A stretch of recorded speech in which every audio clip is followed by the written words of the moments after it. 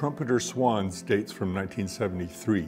It's one of Marion Tuu'luq's great masterpieces from early in her career. She created this work on cloth 1 year before the fabulous crowd of people that was offered at the First Arts auction this past June. And like that work, this piece was shown in the exhibition Marion Tuu'luq, which was held at the National Gallery in Ottawa in 2002. In some ways, Trumpeter Swans is similar to Crowded People. Both are sensuous and decorative and marvelously stitched with brilliant painterly color effects. But here, the imagery, composition, and even the stitchery are very different. Tuu'luq was clearly inspired by the subject of the Trumpeter Swan. These large birds migrate long distances from as far away as Texas and Chesapeake Bay.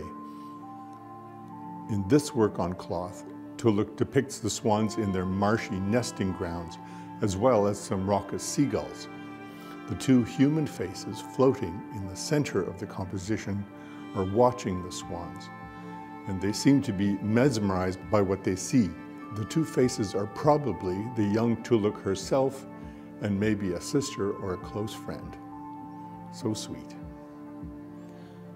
But Tuu'luq is not telling a story so much as immersing us in her memories and her impressions. She's inviting us into an imagined world based on memory and populated not just by birds and humans, but also visual sensations. They seem to be triggered by shapes and textures and colors.